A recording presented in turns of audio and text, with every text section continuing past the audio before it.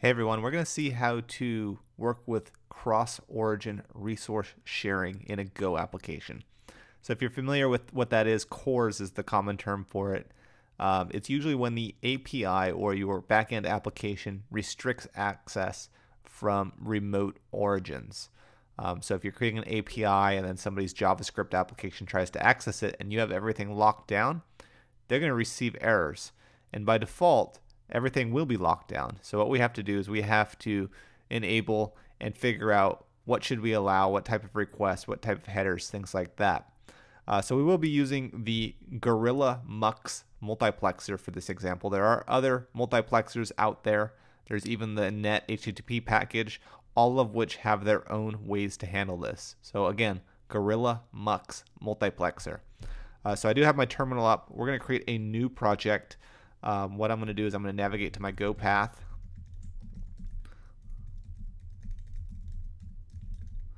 And I'm going to create a project called CORS project. And I'm going to navigate into it.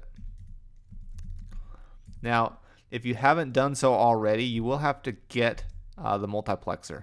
So you'll say go get. You'll say github.com/gorilla/mux. You'll also have to do the same for handlers. The handlers is what allows us to work with CORS. All right, with that out of the way, let's go ahead and create a project file. So we'll say touch main.go. You can create that file however you want, and you can call it whatever you want. So we're going to say main.go, and we're going to open it in an editor. I'm going to use Atom by GitHub, but it really doesn't matter what you use as long as you can do Go development in it. So I'm going to open up our main.go file. I do have several plugins installed, so if you see some type ahead or it auto imports my dependencies for me, that's because the editor is doing so. You may have to do it manually. So we'll say package main, func main, so function main.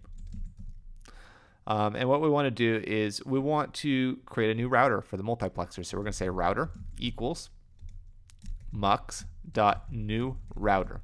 And when I save it, it'll add an import for me. We're also going to now say http.listenandserve. We're going to use 12345 as the port, and the handler is just in this case, as of right now, going to be the router. So this is a very basic implementation. CORS, everything is being rejected as of now from external, so from browsers. So now let's focus on actually creating our whitelist. So let's start with the allowed headers that are allowed to be passed in. So we're going to say headers equals, and we're going to say handlers dot allowed headers, and we're going to say this is going to be a slice of string.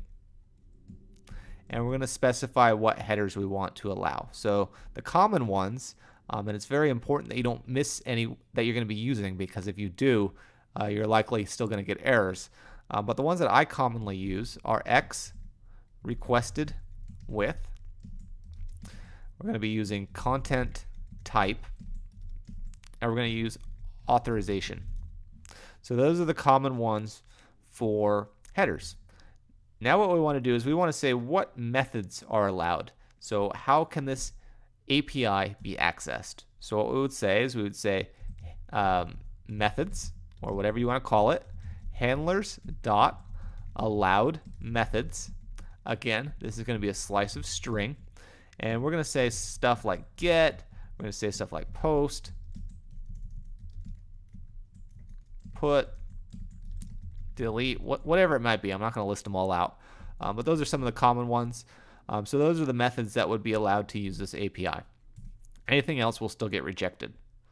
Finally, what we want to do is we want to specify the origins. So we're going to say origins, and these are the originating source URLs that are trying to access our API. Whether that be localhost or who knows the scenario. So we're going to say handlers dot allowed origins.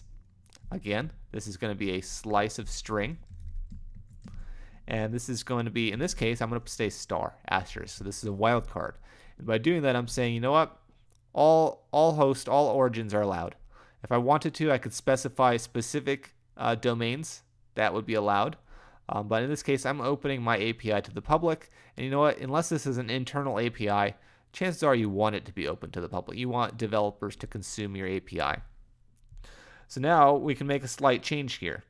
So instead of request, we need to change it a little bit. So we're going to say the following. We're going to say handlers.cors, and we're going to pass in some items here. So we're going to say, first of all, we're going to pass in headers.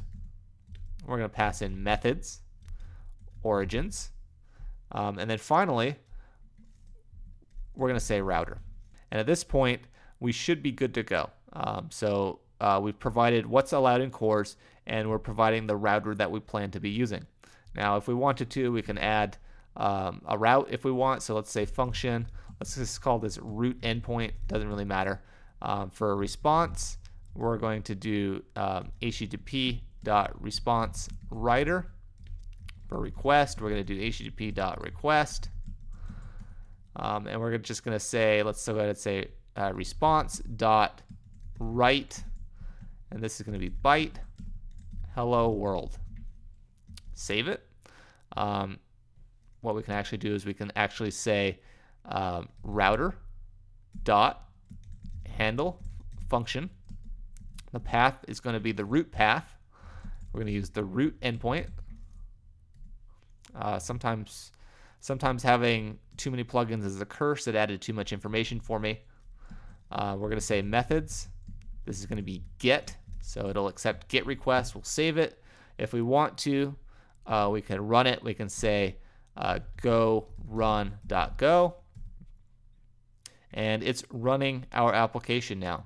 So again, our application would have just run by adding router here, but if we had created like an AngularJS application or React or things like that, and we tried to access this API separately from a different port or even a different domain, we would have gotten errors.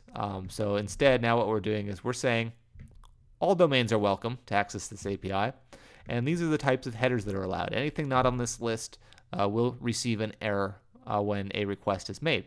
So it's very easy to add CORS. It took me a long time. There's not a lot of documentation on it. And I still, for whatever reason, still ended up with errors along the way.